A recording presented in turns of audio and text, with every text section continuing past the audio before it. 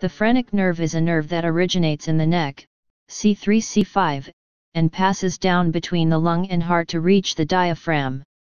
It is important for breathing, as it passes motor information to the diaphragm and receives sensory information from it. There are two phrenic nerves, a left and a right one. The phrenic nerve originates mainly from the fourth cervical nerve, but also receives contributions from the fifth and third cervical nerves, C3-C5, in humans. Thus, the phrenic nerve receives innervation from parts of both the cervical plexus and the brachial plexus of nerves. The phrenic nerves contain motor, sensory, and sympathetic nerve fibers. These nerves provide the only motor supply to the diaphragm as well as sensation to the central tendon. In the thorax, each phrenic nerve supplies the mediastinal pleura and pericardium. Structure. The phrenic nerve descends obliquely with the internal jugular vein across the anterior scalene, deep to the prevertebral layer of deep cervical fascia and the transverse cervical and suprascapular arteries. On the left, the phrenic nerve crosses anterior to the first part of the subclavian artery. On the right, it lies on the anterior scalene muscle and crosses anterior to the second part of the subclavian artery. On both sides, the phrenic nerve runs posterior to the subclavian vein as it enters the thorax, where it runs anterior to the root of the lung and between the fibrous pericardium and mediastinal face of the parietal pleura. Found in the middle mediastinum, both phrenic nerves run from C3, C4, and C5 along the anterior scalene muscle deep to the carotid sheath. The right phrenic nerve passes over the brachiocephalic artery, posterior to the subclavian vein, and then crosses the root of the right lung anteriorly and then leaves the thorax by passing through the vena cava hiatus opening in the diaphragm at the level of T8. The right phrenic nerve passes over the right atrium.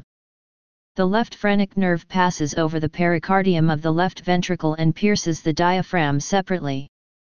The pericardiac phrenic arteries and veins travel with their respective phrenic nerves. The phrenic nerve can be marked by a line connecting these 2 points. First point can be labeled 3.5 cm at the level of the thyroid cartilage from the mid-sagittal plane. Second point is at the medial end of the clavicle. Variation. The contribution of the fifth cervical nerve may stem from an accessory phrenic nerve.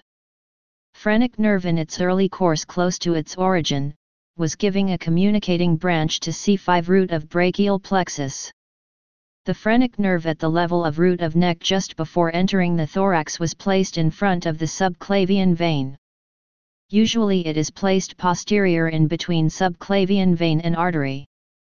Most often it is a branch of the nerve to the subclavius and may contain numerous phrenic nerve fibers. If the accessory phrenic nerve is present, it lies lateral to the main nerve and descends posterior and occasionally inferior to the subclavian vein. The accessory phrenic nerve connects to the phrenic nerve in the thorax or the root of the neck. In canines, the phrenic nerve arises from C5-C7 with occasional small contributions from C4. In the cat, horse, ox, and small ruminant, the phrenic nerve arises variably from C4-C7. Function. Both of these nerves supply motor fibers to the diaphragm and sensory fibers to the fibrous pericardium, mediastinal pleura, and diaphragmatic peritoneum. Some sources describe the right phrenic nerve as innervating the gallbladder, other sources make no such mention. Clinical significance. Pain arising from structures supplied by the phrenic nerve is often referred to other somatic regions served by spinal nerves C3-C5. For example, a subphrenic abscess beneath the right diaphragm might cause a patient to feel pain in the right shoulder. Irritation of the phrenic nerve, or the tissues supplied by it, leads to the hiccup reflex. A hiccup is a spasmodic contraction of the diaphragm, which pulls air against the closed folds of the larynx. The phrenic nerve must be identified during thoracic surgery and preserved. To confirm the identity of the phrenic nerve, gently manipulate it to elicit a dartal, diaphragmatic startle, response. The right phrenic nerve may be crushed by the vena cava clamp during liver transplantation. Severing the phrenic nerve, or a phrenectomy, will paralyze that half of the diaphragm. Diaphragm paralysis is best demonstrated by sonography. Breathing will be made more difficult but will continue provided the other nerve is intact. The phrenic nerve arises from the neck, C3-C5, and innervates the diaphragm, which is much lower.